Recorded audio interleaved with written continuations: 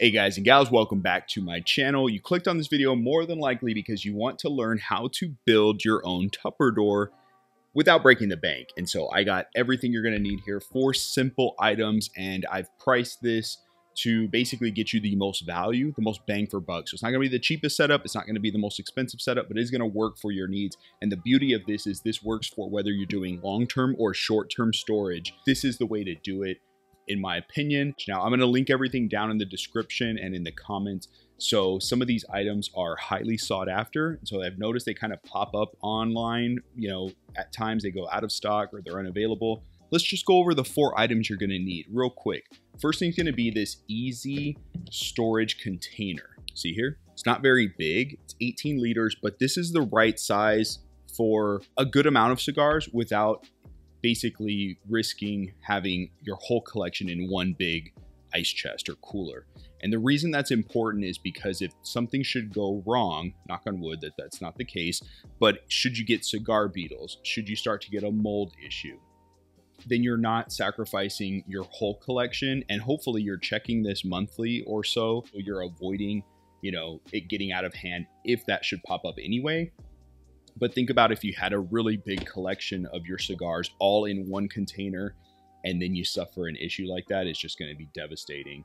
The 4 items you need. So the first one is, of course, this waterproof easy storage container. You can use any type of Tupperware, but I really like this one for a couple of reasons. One, it's got a hermetic seal along the edge here. So you have this gasket that goes along the top portion and that seats into the, ridge of the top of the container. And then you have these click handles. So 4 of them, 2 on each side. That prevents any risk of you forgetting to close it fully. Also, when you have the lid on, if you're stacking these on top of each other, having these here on the front and back prevent the container from bowing out and air getting in and messing with your humidity. So that's really important too. And again, you can get these online. I'm going to link it down below. Now, depending on your area, you may also be able to find these locally at your Home Depot or Lowe's. These I think I got at Home Depot, and they're not very expensive. It's going to last a very, very long time. Next thing you're going to need are these hygrometers. Now, you can get the really fancy ones that, hook up to your phone and do all these really cool things. I just picked up this. It comes in a set of 4. These are reptile tank hygrometers that run on a battery, very long battery life, and then it tells you, of course, the temperature and the humidity. I just took some 3M double-sided mounting tape and basically stuck it in the front so I can view it from the sides and see what the humidity, what the temperature is at just a quick glance. You set it up however you want, that's just me. Now, this container will hold 3 of these trays. This is the next item you're gonna need. Now, these trays are made from Spanish cedar. I bought these on Amazon. These are from a local business, and the construction of these is really, really good. It has a little divider with the foam on the insert that keeps it nice and snug in between the different vitolas or shapes of your cigar. So if you have Churchills on one side, Robusto on the other, you can separate them, not a problem. You can go vertical or horizontal with your cigars as well. And what I love about these trays is, of course, vented on the bottom, as you can see there. And then the construction on them is just great. Don't have a lot of splintering. Some of the edges are a little bit rough, but it's not like you're going to get splinters in your fingers.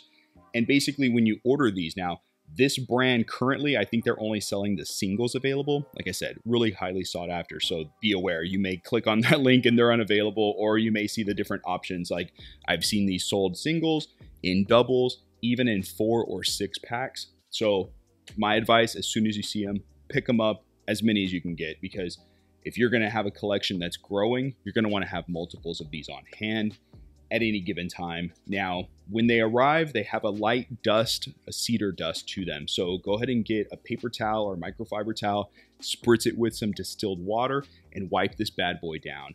I actually go heavy on the distilled water because I also need to basically set the humidity of the Tupperdor. So I like to not necessarily soak them in distilled water, but give them a real damp cleaning.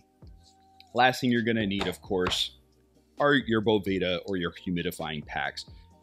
To each their own, choose whatever you like. These don't make a mess. They're easy. Toss them in, done. Now for my Tupperdor, I use 2 Boveda 60-gram packs, and I put 1 on each side of my cigars on each tray. So it's a total of 3 trays per Tupperdor. That's 6 of these. And if you have extras, you can't go wrong with more. More is more, more is better. Now, I like to do a mixture between 72 and 69. That way I kind of get in that 70-degree range. That's me personally. I know some of you want to go lower. You can go 65. I have experienced some of my cigars in my climate get a little too dry if I go 65. But I dry box anyway, so if I keep these at 70, 68, somewhere around there, and I'll take a cigar out of here if I'm going to smoke it, throw it in my dry box for a few hours or overnight, and enjoy it the next day. That's my personal setup.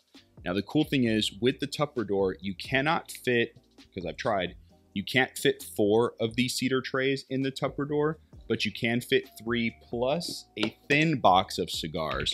So for example, this is the Herrera Esteli by Drew Estate. And you can see this is just a thin, thin box of cigars. And so I can keep something like this on the bottom and it's not a problem. Now, if you try and do something too long, like this Andalusian Bull set isn't going to fit in there. So that's too long, even though the thickness is fine. Same thing, Maria Lucia, this one's too tall, so it's a little too fat to put on the bottom underneath. So it just kind of depends on what box you want to throw on the bottom. If you can, go for it. If not, no big deal. You could just do the cedar shelves. It's a pretty easy setup. It's foolproof.